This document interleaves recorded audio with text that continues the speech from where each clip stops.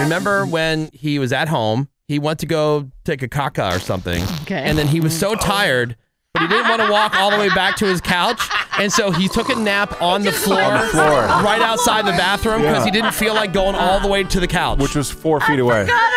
You never took a floor nap before in your life? No. I forgot. Dude, you're not living, man.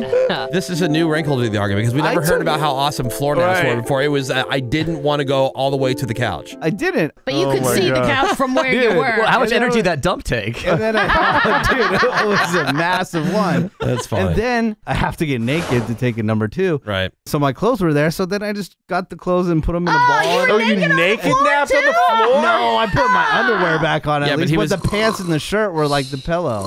Yeah. I can imagine, like, if you're his girlfriend walks in on that and he's laying on the floor, I would assume it was a heart attack. Me too. I would think that he's dead. Yeah, I wouldn't think that he's napping. Oh, I would immediately call 911. Like curled up next to me, keeping me warm. Oh. Yeah, my babies.